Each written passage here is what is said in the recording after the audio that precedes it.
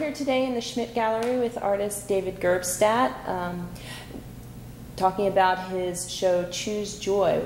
David, why did you do this? What is Choose Joy about? Choose Joy is primarily based on my stay in the hospital, where I was in for almost 2 months after a really bad accident, and I learned that we are loved, we matter, and what we do is important, and that we should have more joy in our lives. So I decided to choose joy. How long did it take you to do this body of work? Most of all, this was done in the last 3 years. How many pieces did you have to choose from for this? There was approximately 15 large sculptures. I created about 104 miniature sculptures for this show that ranged from about 4/16 high up to about 9 inches. Those are the smaller ones. And then I did about 24 paintings, 6,300 drawings, and you have 6,300 drawings here? Well, yes. There were about 50 up, and then they would rotate down every time they were sold. So there were a lot of drawings here. So you actually had 6,300 in the building, but not in the gallery. Is that what you're... Yeah, in the building, not in the gallery, yes. Not all up at once, no. So what sort of things are the drawings about? There are all sorts of things, mostly of what I hear during the day, bits in conversation, what I heard during the day and while I watched my movies, or positive affirmations like be happy, choose joy, never give up, be kind, and silly things like it's a zag and tag. I see that you're sitting next to a large wooden creature. Yes. Where do these come from? I make these mostly out of found wood. His head is made out of a pallet. His neck is made out of a chair that I found in the trash on trash day, and I broke him up. And the legs are hammers from a piano, and that's why there's these extension pieces here. The body's made out of a pallet, and his tail is made out of 2 hammers from a piano. So I use found and recycled wood that I found in the trash. And then the paint is house paint that most people just give to me or I find, and I just paint them up. And a lot of them are in my front yard. So they're all very cool. I see there's a lot of different mantras that keep getting repeated. Yeah. You are loved, choose joy.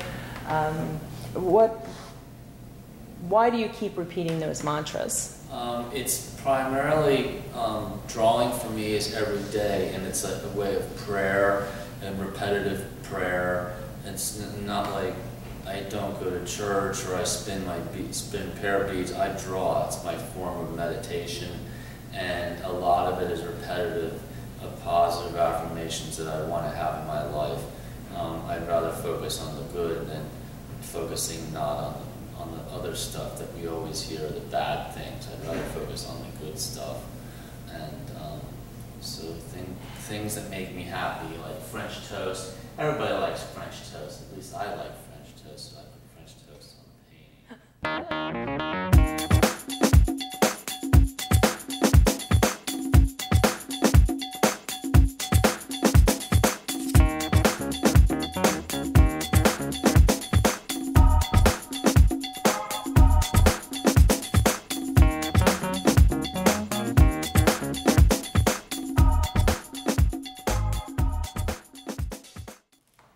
About how many hours a day do you spend drawing and painting? I start off at drawing about 5:30 in the morning, and I keep going throughout the whole day. At about 6:30, between 6:30 and 7:30, for example, I may do about, anywhere from 10 to 20 drawings, and then I have breakfast, and then I keep drawing throughout the day until I go to sleep at like 10. And I paint during the day too, or I make sculptures.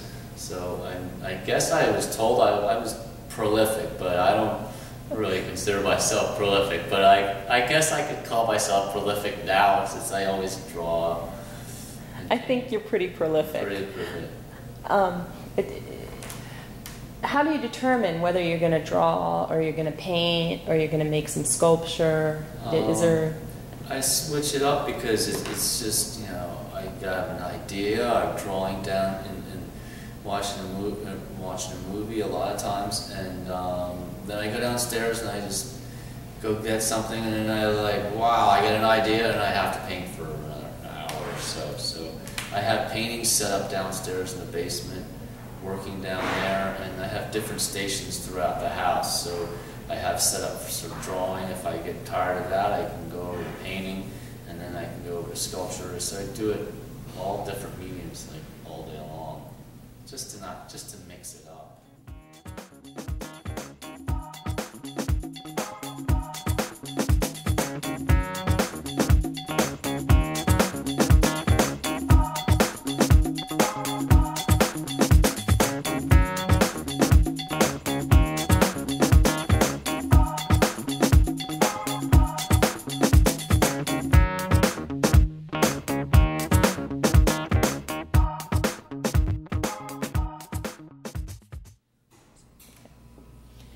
So do the paintings and the sculpture come from the drawings, or are they separate from each other?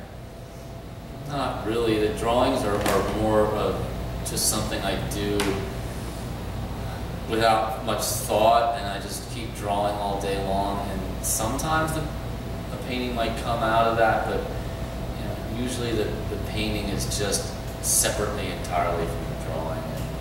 And I work as fast as pretty quickly, and it just works itself out. The painting just usually comes out by itself. I'm just there putting the paint on the surface, and it happens. I can't explain it half the time. When it's done, and sometimes I'm surprised what happens. And then the sculpture was more of a cathartic process, because it was really a struggle to actually understand how things can go together, like work from the 2D to all of a sudden working in 3D, and it was kind of a struggle at first, but because of how I put things together. I mean, I was familiar with joints and fasteners, but when you start putting like piano hammers and stuff like that together with skid and wood, it just got tricky for some particular reason, and I wanted to make it look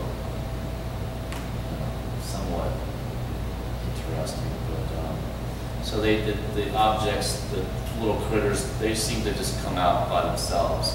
Like sometimes the head gets changed 2 or 3 times because it just doesn't look right, and the body and the tail, they don't match. So it does take a little bit of time.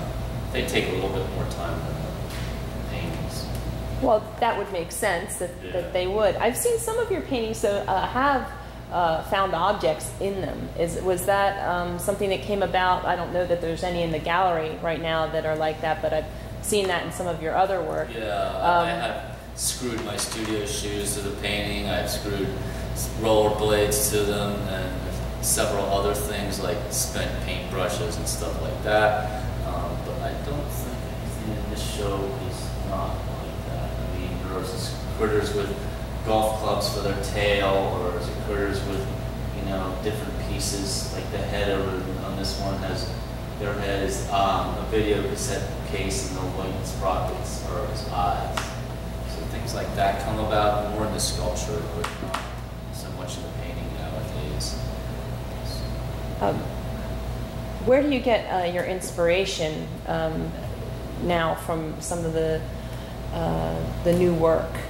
The new work, pretty much a lot of the drawings come out from what I hear during the day, conversations overheard or eavesdropped, or great quotes during the day, and sometimes people read them and ask me later what they meant, and sometimes I know not what to answer because I don't know what they mean, because they're sometimes so obscure.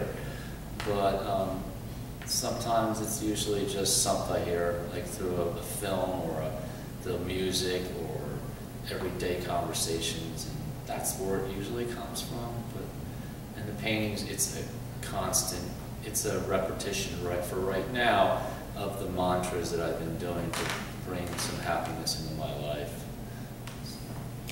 Do you see this going in a different direction, or is that a gradual process, or is that something you decide? How does that happen? From where I am now for what I was 3 years before this is a huge change, and the process is it's gradual, and sometimes I can see it, and sometimes it just happens. It usually happens on its own, and I'm not aware of it until further down the road and I see it actually happening.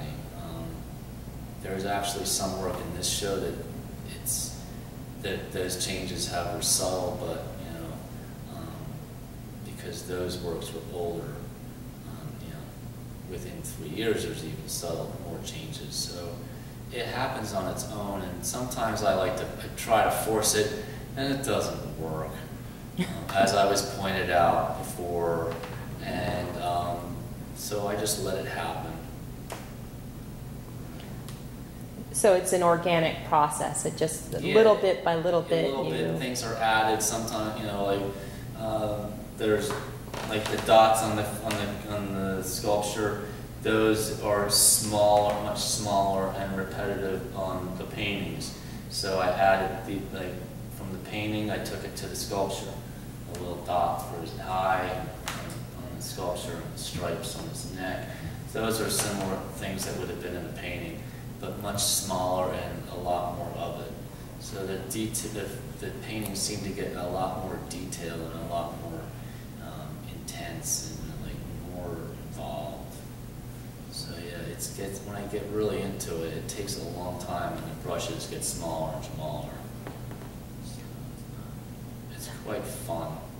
It seems like you have fun. Yeah, I have a fun time at the day, hanging out at my house, and it's just fun. I like to do it because it's fun and it keeps me happy.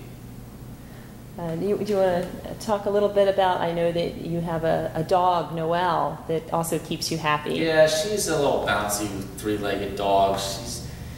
She sleeps a lot during the day. I think she's part cat, really. She goes on a 5-minute walk, and that's or a 10-minute walk, and then she stops, lies down, and wants to go home. So she keeps me occupied, and if I'm not having a good day, she'll come over and lick my face. And, if I'm lying down taking another nap for the day, she'll come over and lick my face and say it's time to get up and go to work. And what's worked for me is get messy and play and make more art. So she's my my monitor to keep me going sometimes. Well, is there anything else you'd like to add? Maybe I didn't ask the right questions. No, I would just like to thank GoggleWorks in Reading for having me at the Schmidt Gallery and having this wonderful space to be in the Schmidt Gallery, and it was a great opportunity. I'm glad I was here, and I met a lot of new artists who work here and who have space here and in their studios, and it's a great place, and I will probably be back, but well, we hope you will be. We've enjoyed having you so much. You've added a lot of life, a lot of joy to the experience that everyone here at GoggleWorks has. Yeah, the GoggleWorks is a great place. It's got a lot of great classes and workshops, so it's a great place to check out. Well, thank you very much, David.